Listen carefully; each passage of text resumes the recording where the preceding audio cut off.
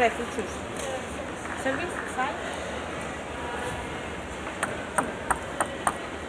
And the players now out at the table for the second match. It is, of course, the best of 5 matches. Tetyana BILENKO from the Ukraine and Ri Mi-kyung from Korea DPR. And there she is, Tetyana BILENKO. Richard Prowser, my co-commentator, is the head of coaching at the Werner Schlager Academy in Vienna.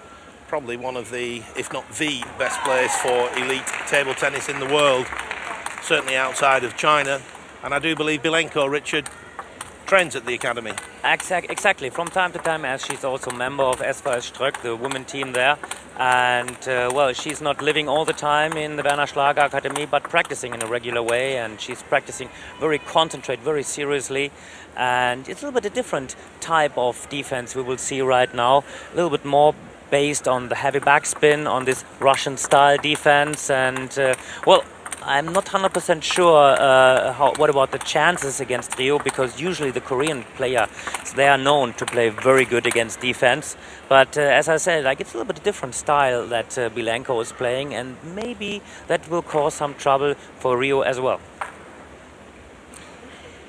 I commentated on the game yesterday. I know it's the men's match, but it was Korea Republic against Korea DPR, and Korea Republic were 2-0 up. Jo Si-hook, who was the hero the night before against Chinese Taipei, comes up against an unranked 25-year-old Kim Nam-chol, who played unbelievable table tennis against backspin and won the game. This was unbelievable, and this whole match was really a little bit like, for me, gave me some, how do you call this, goosebumps, because it was really so thrilling, so nice rallies, and the crowd was really like lifting up the players. It was so good to watch.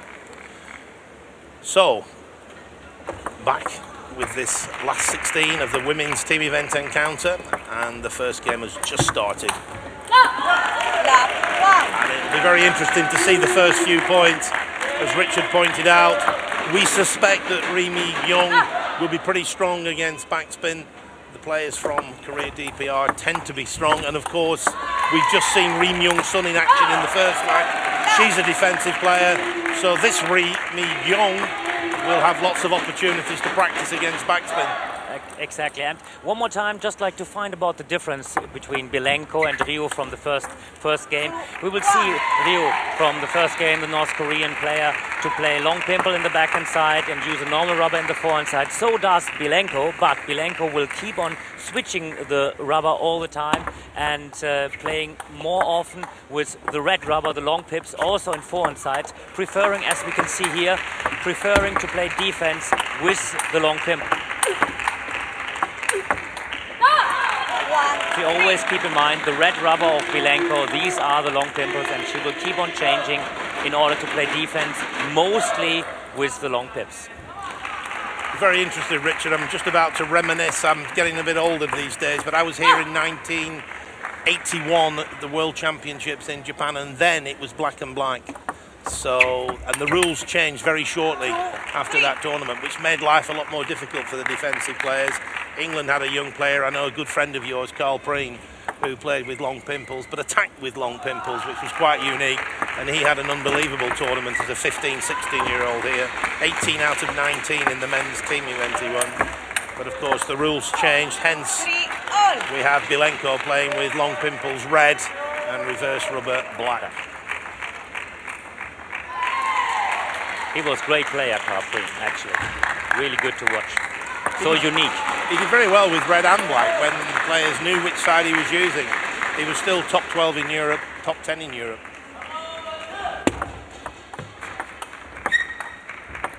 Now you will see this, the switch of racket, we saw that now, very nice. And she's relying much more on the heavy backspin than on the no spin. That's a major difference between this Korean style of defense and this style that BILENKO is preferring.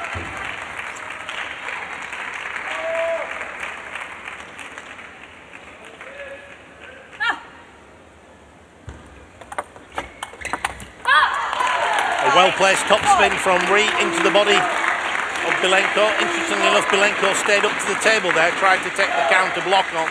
That was she was working on a lot the last month. That she's not only relying on her defense, but a little bit more also that she's ready to attack from time to time. And especially after this tomahawk service we saw right now here, she wants to try to attack directly with a strong forehand topspin.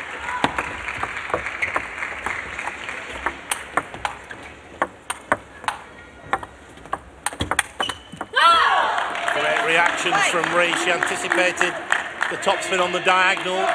We'll see that again. Here it comes, and there she is, ready with the block. Not only did she block it, she punched it as well. Elbow wrist, and put Bilenko under pressure.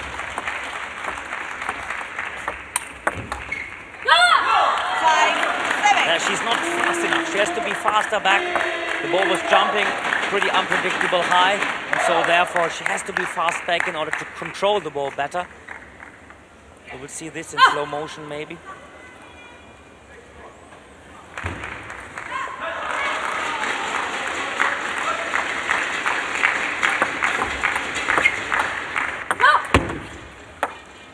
Oh, it's an interesting one there. Bilenko shrieked with delight. I think she really was totally out. She thought the ball was out.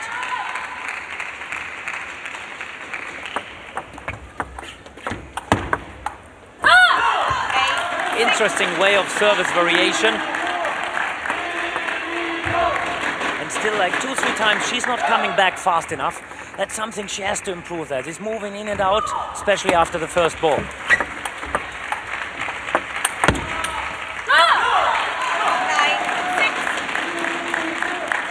So Rhee getting into a nice rhythm against the defense now. She was a few points adrift at the middle of this game. She now leads 9-6. Good backspin from Bilenko there. Good use of the wrist. Came underneath the ball. Used the reverse side.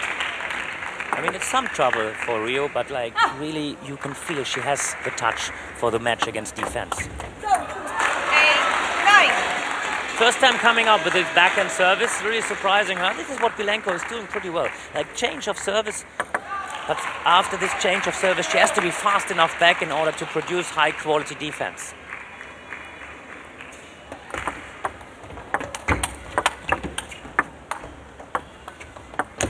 Well deserved, well done, nicely done. 2 times with the backhand, and then she was fast enough to follow the ball. And this time the attack finished with the long pips. Not that easy to produce an attack with the long pips. Nicely done. 3 consecutive points for Bilenko. 9 points each. Rhee has the advantage of her 2 serves to come.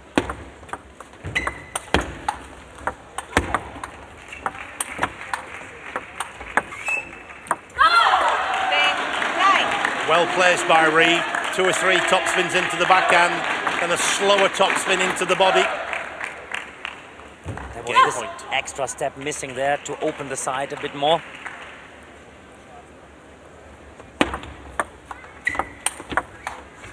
And there it is. Rhee takes the first game, 11 points to 9. Korea VPR lead by 1 game to 0.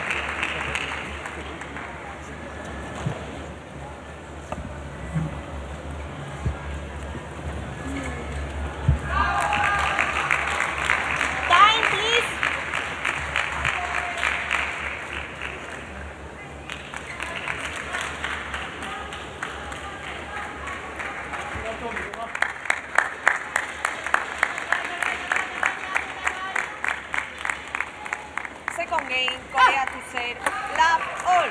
Second game, Ri of Korea DPR to serve.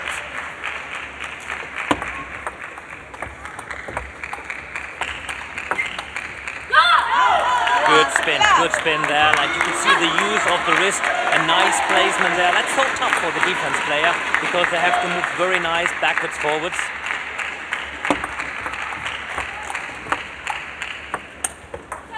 One all. Again, Ri looking to go for spin rather than speed, coming up the back of the ball rather than through the ball. The video cameras in action. An important tool now, Richard, for the coaches. A lot of video analysis being used. Definitely, and what is for us always very important to really have it directly done in between the matches from the morning to the evening. And many players, they also use it.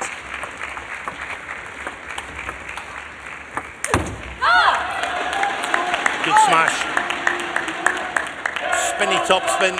Not quite controlled, as we see there by BILENKO. It popped up, and then a good smash on the diagonal.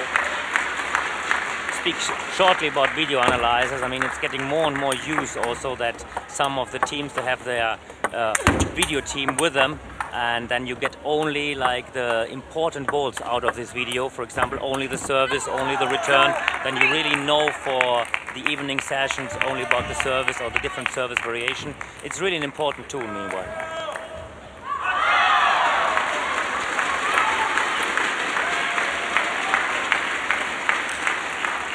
It's amazing now to look at some of the teams here and how specialist the support team is. Obviously we've got team leaders, team managers, and we have the coaches. But then we have physiotherapists here, we have doctors here, we have video analysts here. And it's more and more common. Before you were known that maybe the Chinese team or maybe the German team is doing like this, but now, meanwhile, more and more it's going in this direction, which to my point of view is the good way. That was a great backhand hit down the line by BILENKO.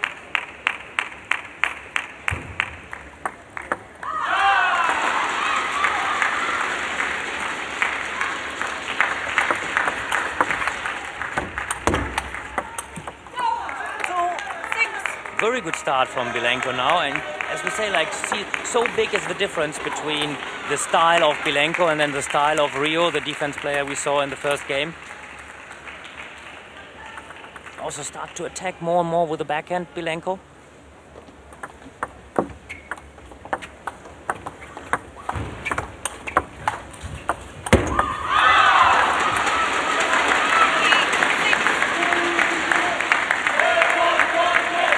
Hesitating a bit, was thinking that the ball is touched, and I'm also not sure, maybe it touched. It was difficult for us to see on the screen because of course she was in the way, wasn't she?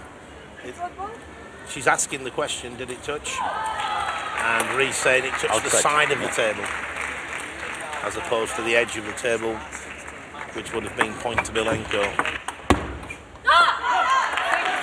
A well-placed topspin from Ri. On these first balls, Tetyana BILENKO is not moving that well. Whenever the rally is going, she starts to find her rhythm. But because of the placement you mentioned, that of Rio, this first ball, BILENKO is missing quite a few there. Because the topspin is not too fast. It's more about placement.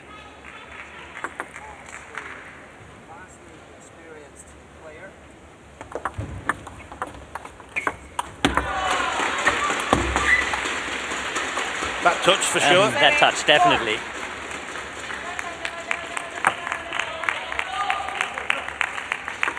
Watch it come, there it goes.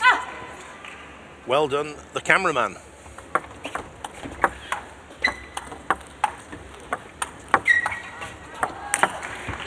Nice prepared, forehand, nicely done to the middle. And it's really curved a little bit in the body of BILENKO. And then nicely done with a forehand smash also in the middle.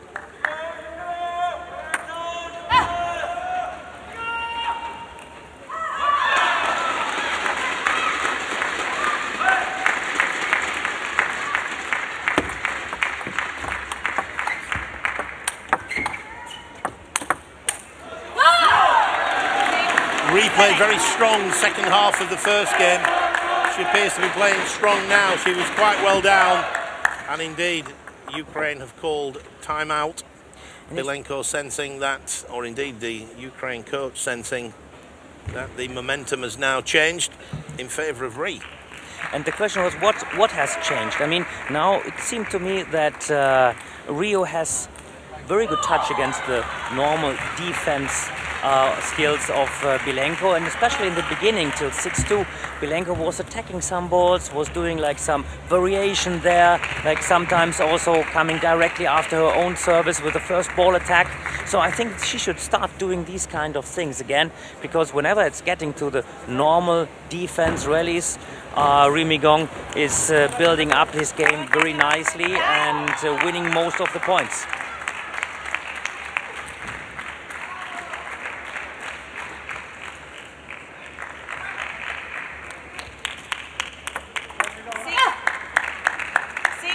Ri with her second serve in this sequence of 2.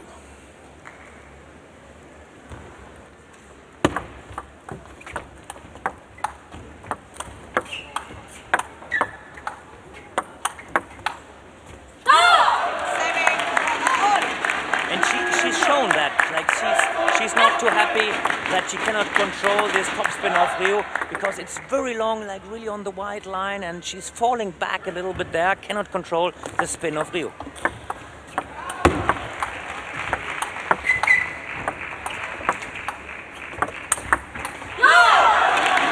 It's interesting what you said before, Richard, about sometimes it's more difficult to make the small step, the small adjustment, and that's it. When it's into your body, all it needs is a small movement.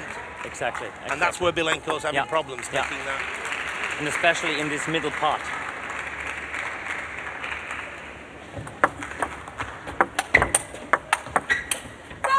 Good one. That's like what she has to do, not only relying on the defense, just like coming especially after her own service with this backhand attack or forehand topspin, because against defense so far Rio is not making too many mistakes.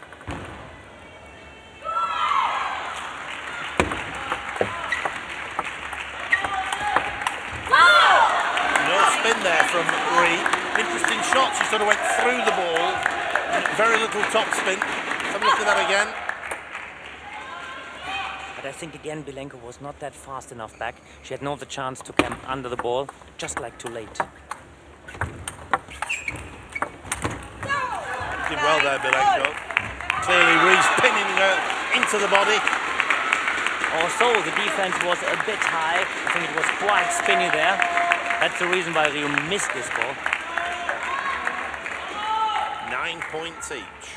Business end of the second game.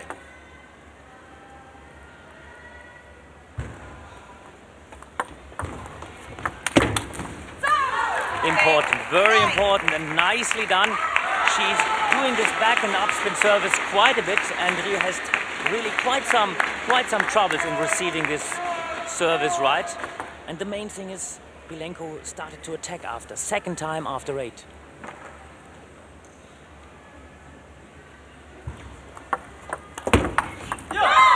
Serve drifted long into the forehand.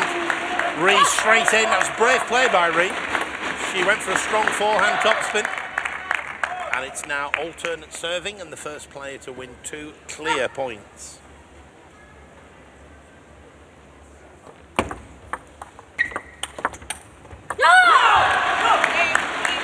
Was expecting, you see, like was a miss switch of the racket in the way that she was expecting the ball into the forehand. You see there now she's turning, and she doesn't have the right touch to play defense with the regular rubber.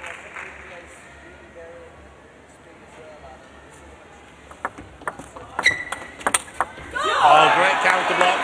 Wide to BILENKO's forehand, and that is a 12-10 win for Ri Migong, and she leads by 2-0.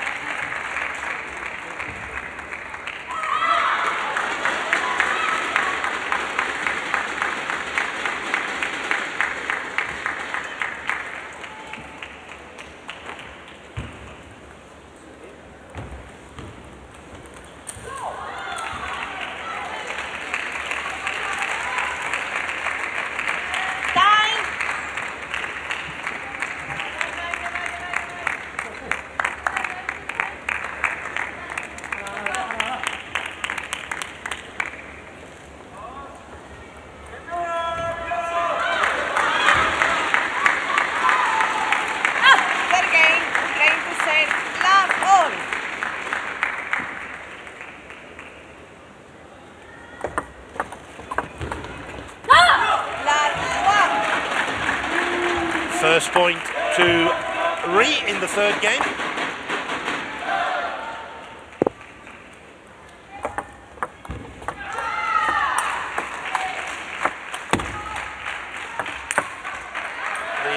chop from BILENKO was very short over the net. Makes it a lot easier to smash for the attacking player. And Rio really has this feeling for producing this little bit more spin than expected, and really she has no rush in her topspin. Whenever BILENKO is playing her normal defense, she just can put the ball. Now one mistake, but usually she's really so easy with her hand. She has really a very good feeling to play against defense. The way BILENKO should do is like to keep attacking from time to time, to keep Rio moving around. That's her chance there altogether. Short serve to the forehand from Ri. BILENKO stretching, lost control, pushed it in the net. 3-1. Korea DPR lead.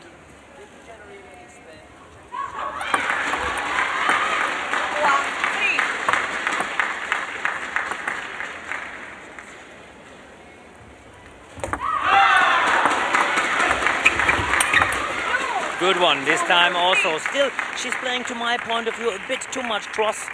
Also, she was playing now a bit faster topspin there. She has to always keep in mind, if attacking, has to be also a good position. We saw before in the first match from Rio, very good like this. 3-all. Well done, BILENKO. Well done, and she won the point by attacking the second time in a row. She has to go on that way to be a little bit more aggressive altogether.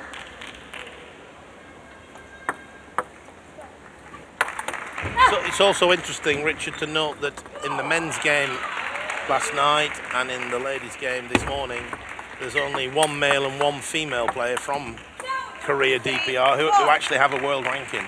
Yeah, we don't see a lot of these players on the world circuit, and they're clearly very strong players. Definitely, and that's a pity. I would really love to see the North Korean player more often. As we remember, 2013 they even had a world title, and they have a great tradition there for playing table tennis.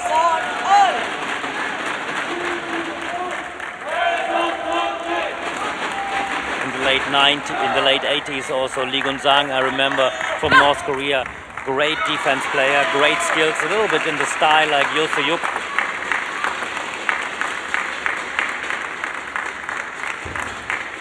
They had the great female player in the 70s, Park, 2-time world champion. Sadly passed away, quite young.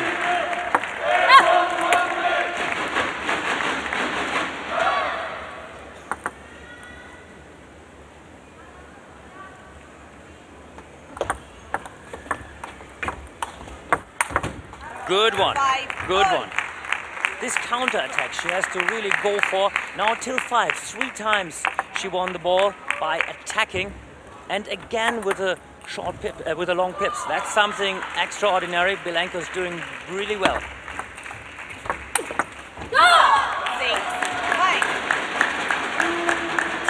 Good service, strong topspin.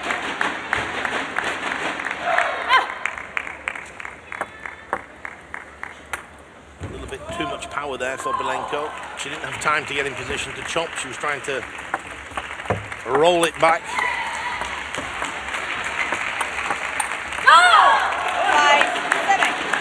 That's the risk, but BILENKO, in the way she's playing defense, sometimes has to face when she's switching the racket and she's playing defense with the black rubber, the normal rubber.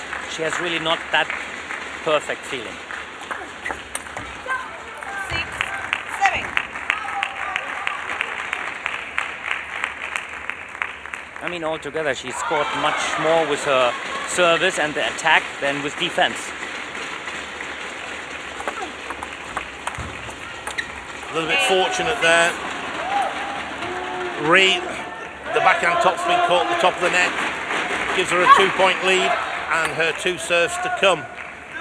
When you look at the first 2 games, Richard, very close. Very close. I mean, 11-9, 12-10. And 2 points in it. Game point in the second. 8, 7. Could have been easily 2-0 for BILENKO.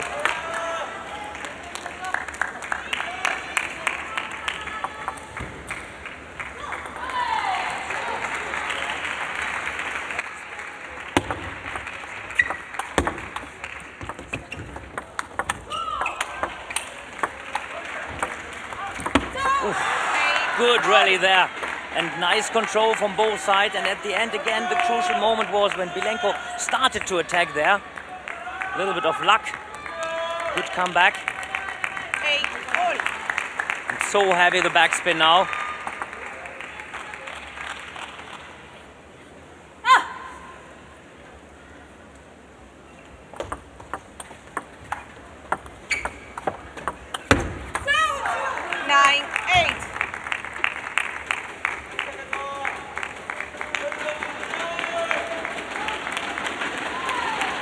Would be interesting to see in the fourth game, because once BILENKO will find the rhythm, I think it will get it more and more difficult for Rio maybe to also get through.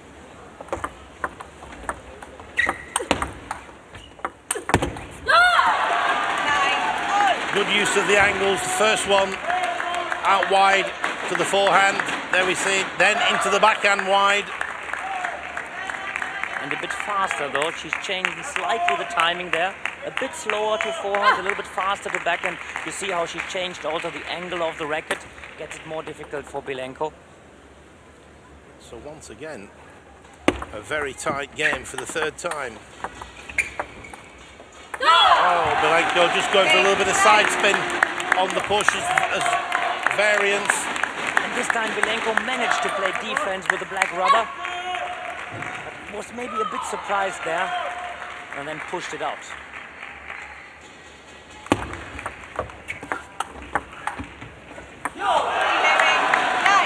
And again, very, very close this time, 11-9. So could have been easily been 3-0 for BILENKO, but on opposite side, it's 3-0 for Ri Mi-kyung, and this means the 2-0 lead for the People's Republic of Korea.